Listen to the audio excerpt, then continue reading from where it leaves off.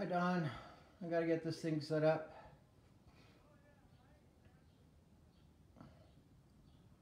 Start video. All right, how's that? Good. Can you hear me? Yeah. Okay. Oh, we're live on Facebook too. I don't know how that happened. Good morning, everybody. This is Rick and Don coming to you live from our homes, actually. So, hopefully, just gave myself a haircut, so I gotta be careful here. Hopefully, we're gonna start having Sunday services. Been talking to Charity yesterday, and she's looking at the schedule. And then Don and I are going to be out there at the Veterans Home tomorrow, actually, right, Don? Yes. To redo our orientation, so we can come see you guys live in person. And then, Lord willing, we will have our first Sunday service, I guess, at the end of May. Hopefully, the last Sunday in May, or maybe the first Sunday in June.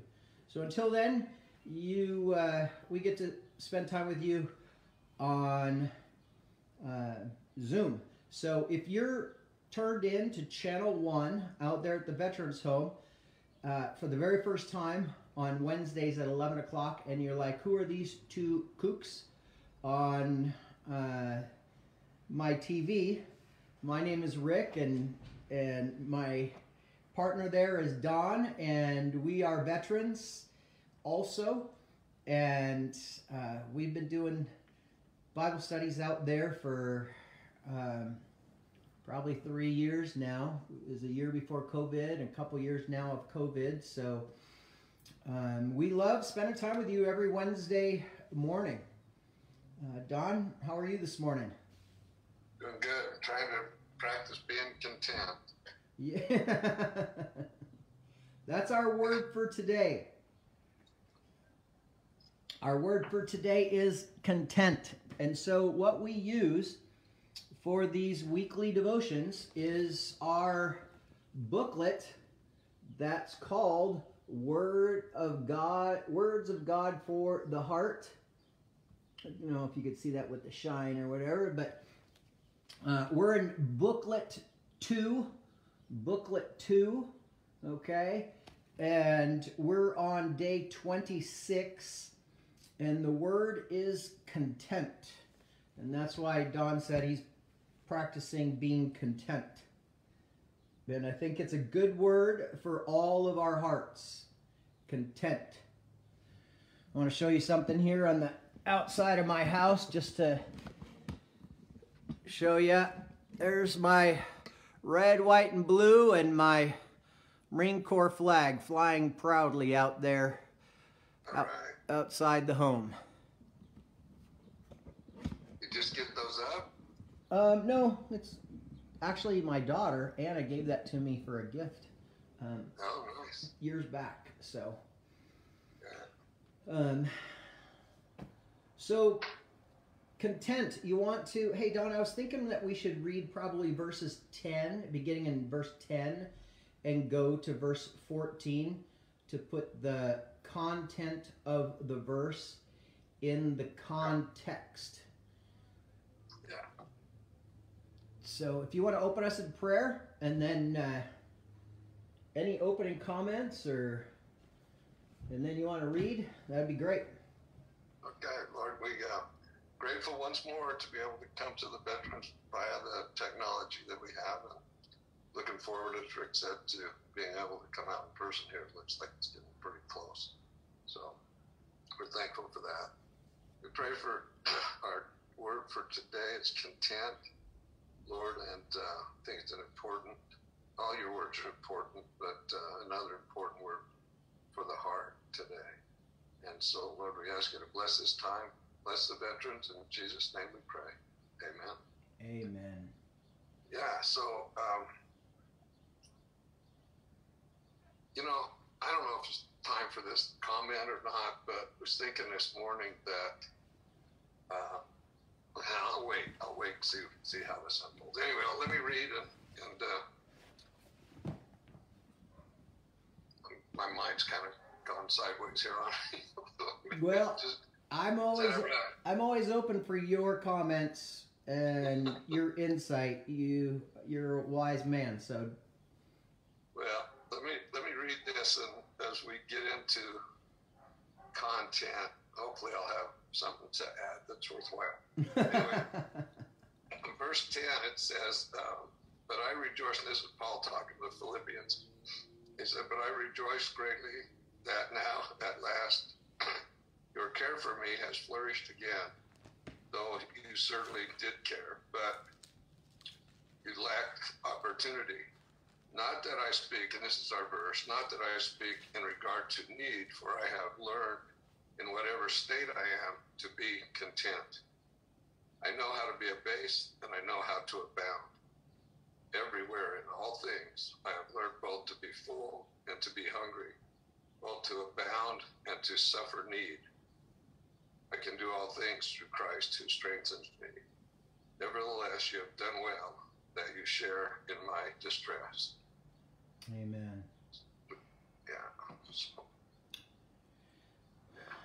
So Paul is actually in prison when he writes this letter.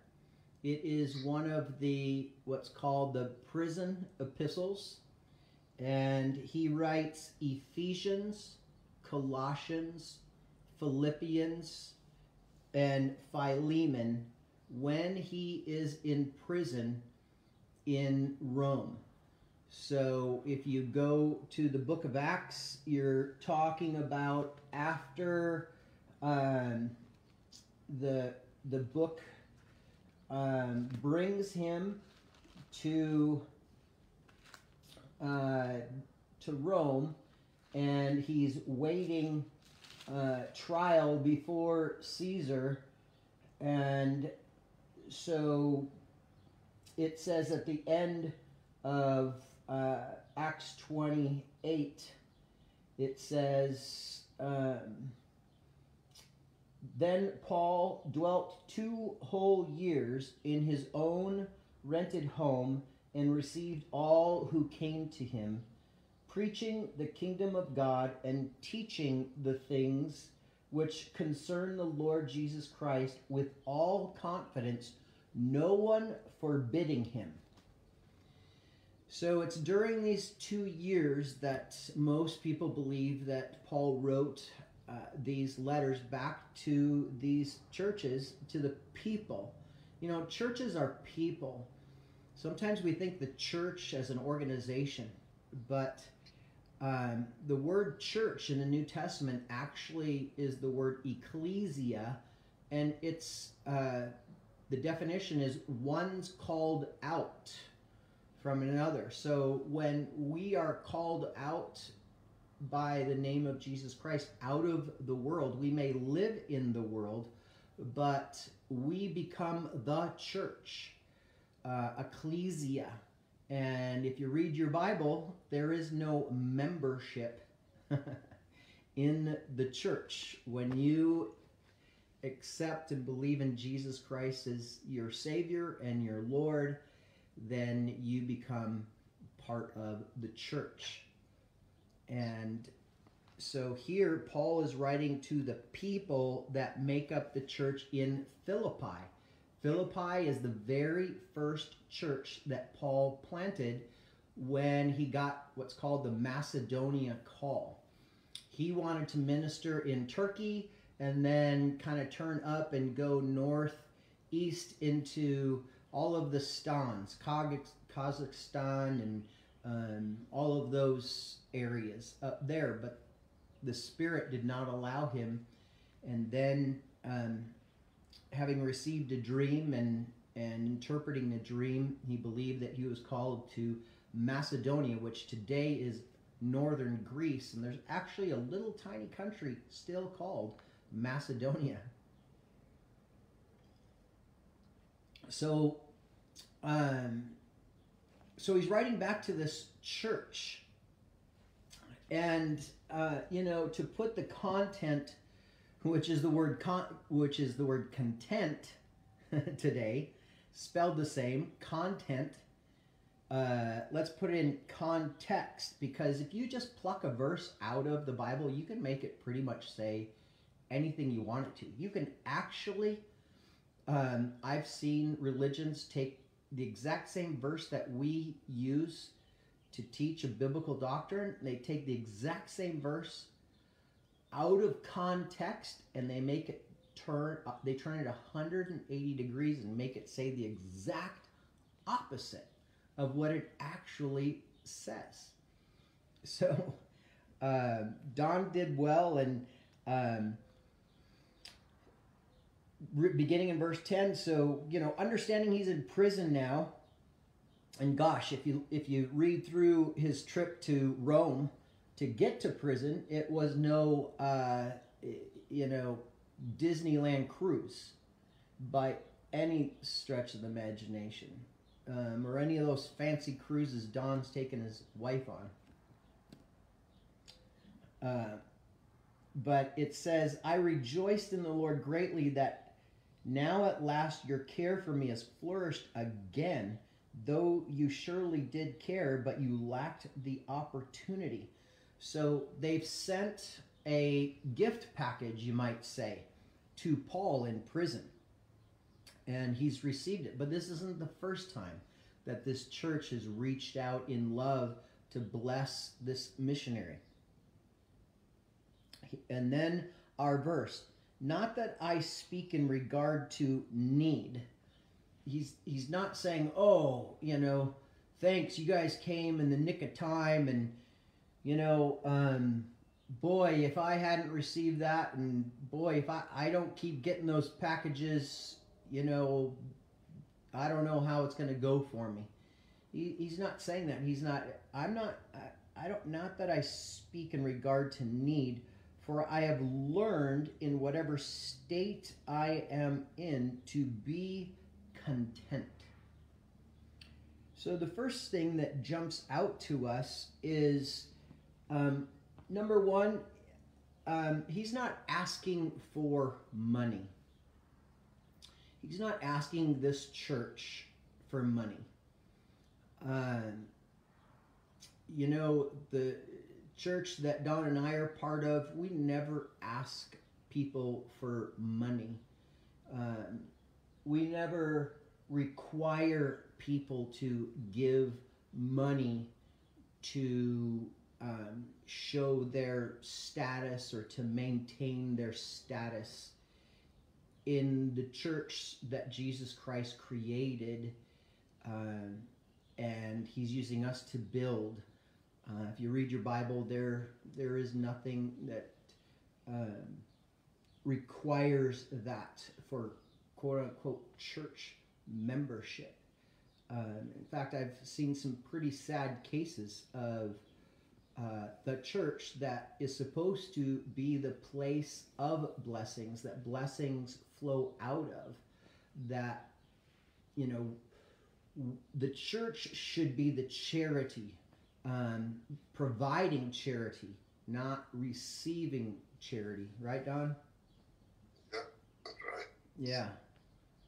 It's not what you can do for your church, but how does that Kennedy verse go? I think they twisted that around a little bit. Not what you could do for your country, but not what your country could do for you, but what you could do for your country. Yeah, they twisted it to not what your church can do for you, but what you can do for your church. Right. So, yeah, that's a good point. So anyway, he's not asking for money. He's like, hey, I'm thanking you for your gift, but let me make sure that I'm not asking you for a need. I've seen, Don and I have seen some pretty sad cases of, people wanting to get back in good standing of their church. So they have limited to no resource. They have, they're living on Social Security, just barely getting by. And, one of their requirements to get back in good standing is you got to start giving the church 10%, or you don't, get your card, and you don't get your entry into heaven, and that's just a sad deal. And it broke, in one particular case, if you remember, Don, it just broke that man's spirit. It just broke his heart. So he's not asking for need. The second thing is, for I have learned in whatever state I am to be content. And then he goes, I know how to be abased. And to be abased is to be reduced or lowered in rank or stature or, lifestyle. He's like, I've learned how to be abased, and I've learned how to abound. And we'll get to that. But the word is, I have learned in whatever state I am. And I think that's a powerful statement, that we need to learn to be content in whatever state we're in. And sometimes we are abased, or we have a lower status, or a lower rank, or a lower quote-unquote American lifestyle. And we need to learn how to live within our means. But we also need to learn when we abound. That's a whole different kind of learning. Learning to be good stewards of what God has given to us. And when enough is enough. And to owe no one anything, the Bible says, except love and grace. And the credit card lifestyle of our American world is destroying families. It's destroying people's their fellowship with God, their fellowship with the church, being able to be doers of the word and not hearers only. They're so strapped for money, that because they haven't learned how to abound, and they were abounding and they weren't good stewards, and now maybe they're a little bit abased, and now there's that necessity, not the desire for maybe a little bit more income to do something. There's that necessity of a 2-income family, and we don't have time to take our kids to church, or church on Wednesdays. We don't have time to serve. We don't have time to clean the church. We don't have time to get involved in all of the ministries in the church, because we're always working. We're always working to maintain that lifestyle. So that word learned, I'm sure there's been a lot of learning in the veterans home when you lived outside of the veterans home, and now when you live inside the veterans home. And the Word of God, and Paul is encouraging you today to learn to know how to be a good steward, and to be a good Christian influence in whatever state that you're in. What do you think, Don? Well, a couple of comments. First one, a little levity. I like to listen to J. Vernon McGee, and he thinks that Paul came from the state of Texas. And so he's talking about what state you're in, so can you be more content in Florida than you can in Utah? I think he took a turn there somehow in his preaching. But on a more serious note, are you familiar with Brother Lawrence? Yes. Are you? He wrote a book. I guess he was like a cook in a monk commune or whatever. Mm-hmm. And I read his book, and it's been about, I don't know, 35 years or so ago, but one of the things that was said in that hit me so hard that I had my friend's wife, let's see if I can hold this up at all. Right, and she did the calligraphy on it, but it's a comment from that book and from Brother Lawrence. I'm going to read it twice so people can get it. It says that we ought to give ourselves up to God with regard both to things temporal and spiritual, and seek our satisfaction only in the fulfilling of his will, whether he lead us by suffering or by consolation, for all would be equal to a soul truly resigned. It wouldn't be a difference. Anyway, I'm going to read it one more time. Yeah. Okay? Mm-hmm. It says that we ought to give ourselves up to God with regard to things temporal and spiritual, and seek our satisfaction only in the fulfilling of his will, whether he lead us by suffering or by consolation, for all would be equal to a soul truly resigned. That was Brother Lawrence. He was in about the 1600s. Mm-hmm. He was a monk in around the 1600s. But did you know? Did you know him? Did you know him personally? Well, in a previous life. I think I was a cousin or something. I don't know. Yeah, we took another turn. Jay Vernon don't have anything on us. I'm sorry. No, it's, that's a powerful statement. Yeah, we would be content all the time if we were able to. The book's called The Practice of the Presence of God, and it's really it's a little thin one like we like to read, Right?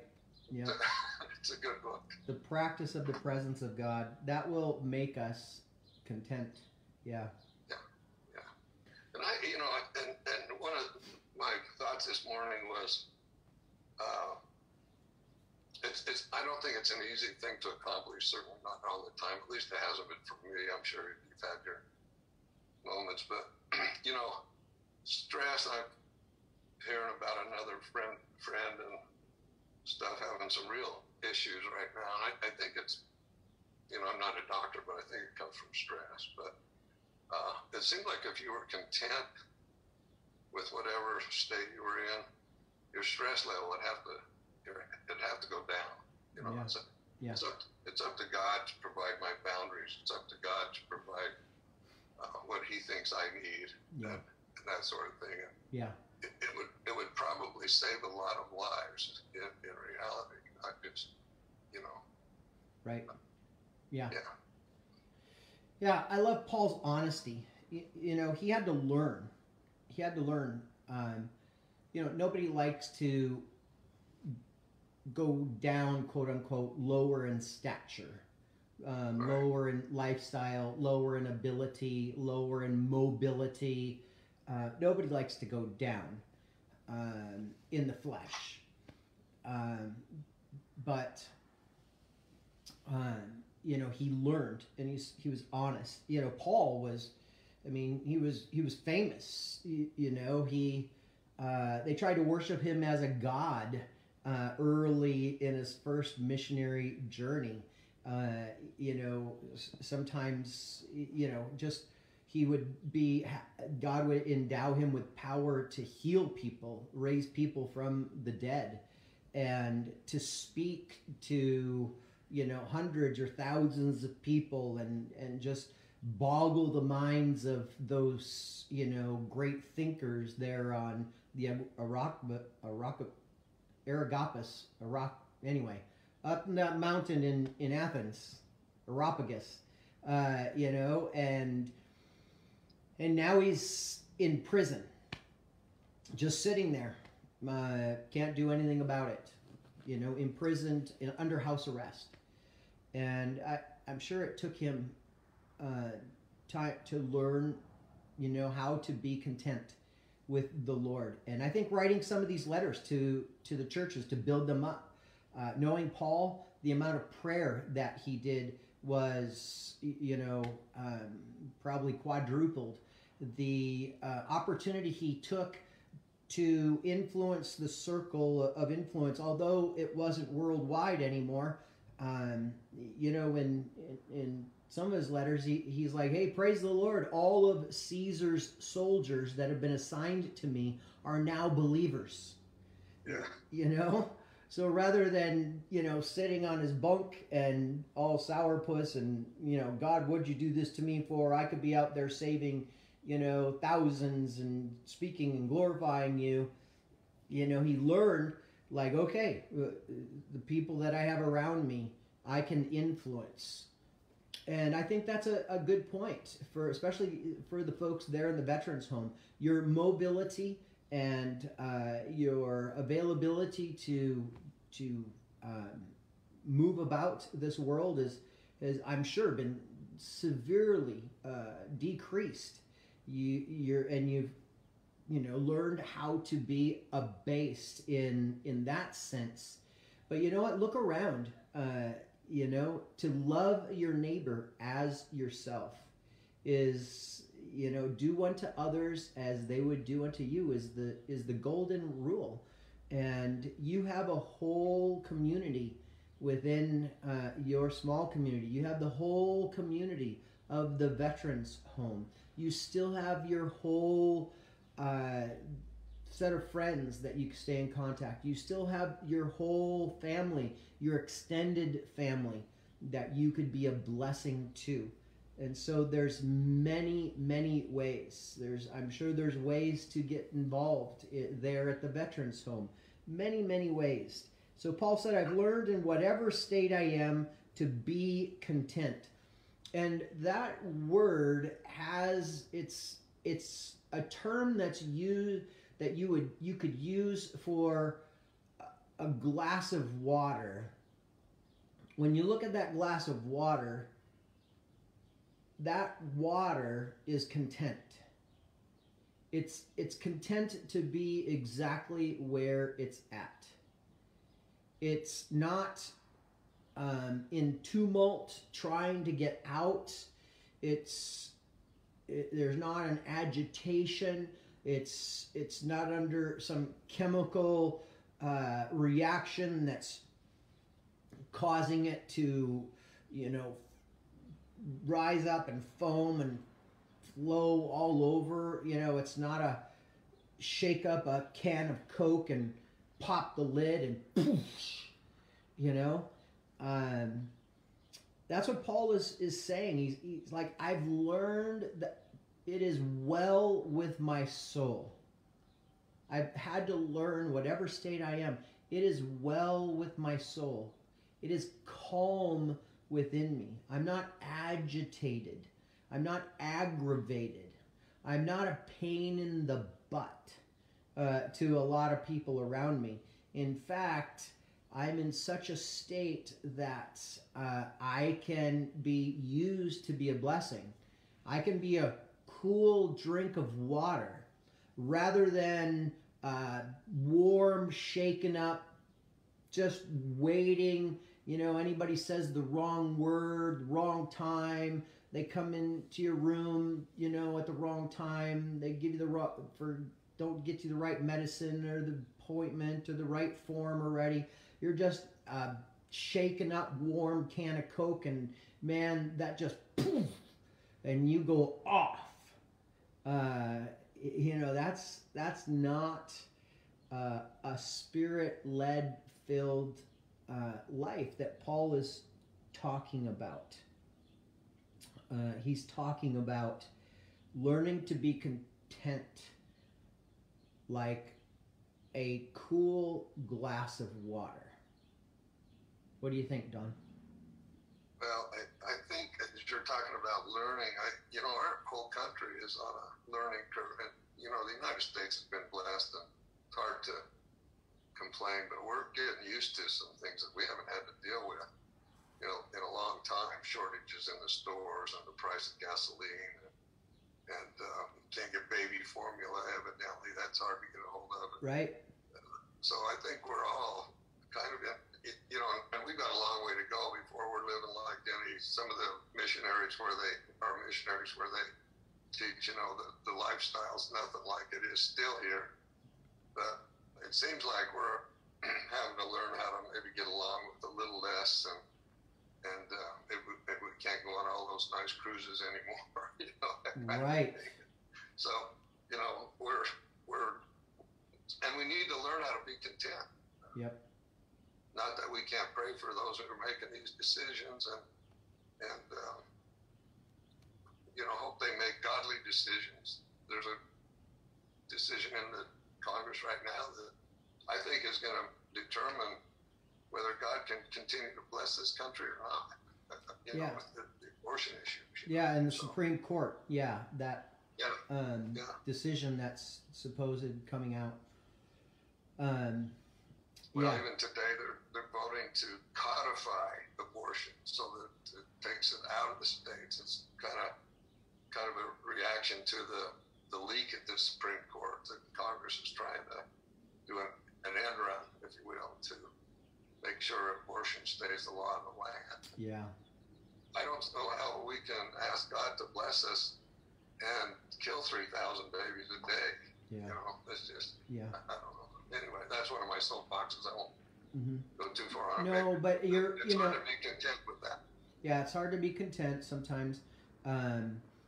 You know, but you just think Paul, I mean, he's in prison, wrongfully imprisoned by an absolute crazy man, Caesar Nero. If you want to look up Caesar Nero, I mean, the man was an absolute lunatic to the point of killing people and burning the city and blaming the Christians and, you know, crucifying the Christians and hanging them up, burning them, and hanging them on poles to light the streets. Read about this guy. You know, if anybody had, you know, he could write this letter to the Philippians and say, this place is horrible. This country is horrible. It's got a horrible, you know, this empire is horrible, and we got to do this and we got to do that. Instead, the book of Philippians is known as the book of joy. I don't remember how many times the word joy is used in the book of Philippians, but this verse, not that I speak in regard to need, for I've learned in whatever state I am to be content, to be joyful, to be full of joy. And we need to, you know, part of a Bible study is, you know, reading it, bringing understanding to it, but then application, Don, and I think that's where you're bringing us to. And in reality, you know, there's a lot of things, you know, the price of gas, you know, yeah, it's outrageous, and you know, we can blame people and policies and stuff, but you know, we're not living in Ukraine right now. That's right. You know, and we're not living in Burma, where I get reports from my friend Dave Eubank, you're my friend Dave Eubank, almost on a daily basis, that their own government is sending close air support, attack helicopters and fighter jets to indiscriminately bomb and strafe the ethnic minorities in the eastern side of the country. And then on the western side of the country, bordering India, there's millions of Rohingya people. Their crime is to be born Rohingya without a state. The country of India won't accept them because they were born in Burma, and the country of Burma won't accept them because they're of Indian heritage. And so there's millions of people on this border, and their refugee camps have just been ravaged by fires in the hot, dry time. You know, when you have these little bamboo huts and tent homes right next to each other, a fire from a cooking pot, you know, doesn't just burn down one little hut. It'll burn hundreds or 1,000 huts at all at the same time. And these people who already had nothing, now they have less than nothing. And so, yes, we need to learn to be content. Basically, what I can't remember, and I'd give him credit if I heard. Um, Basically, just about every single problem that you and I and the veterans in the veterans home and those watching online, every problem we have is a first world problem. You know, we can't get the doctor's appointment that we wanted to as fast as we want to. We can't get the the part for our car that we want and need as fast as we want to. We can't buy the new $100,000 pickup truck or car, $75,000 or $50,000 car. The price of housing, is outrageous. We can't buy that 2,700 square foot home or 3,000 square foot home that we want to because it's outrageously priced. When we grew up, Don, Joe looked it up, the average square footage for a home was 540 square feet. Wow. 500.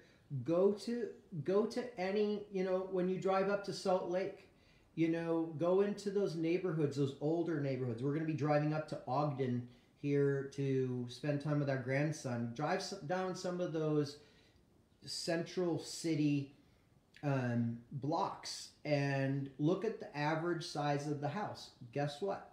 They're 540 square feet. And people lived... And they raised five kids out of them. Yeah.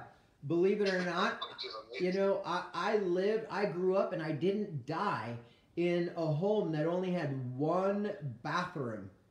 And there were 6 of us, mom, dad, 4 kids. And we actually lived and survived. Yeah. And live better than 90% of the rest of the world. We do. So let me just read this. The next verse says, I know how to be abased. He knows how to be abased. Why? Because he said he learned how. Whatever state I am, to be content. I know how to be abased and I know how to abound. I pray that you and I can say that today. That we, in some ways, we may be a little bit abased, and that is little slight, and that's on a scale that, we have to, it's like the teacher who, everybody bombs the test, and so they had to recalculate the bell curve based on how bad everybody did, we have to recalculate our bell curve based on we live in the United States of America. And we live on a different bell curve, you guys. Christians, we're going to heaven. We should live on a totally different bell curve than anybody who doesn't have that hope. So I know how to be abased and I know how to abound, but the key is that Paul said he learned in whatever state he was in. It wasn't natural for him. We can learn a lot about ourselves by looking at ourselves in whatever state we're in. When we have less than others around us, are we content or do we complain and murmur? When we are abounding, are we content? But are we also generous and good stewards with what we have?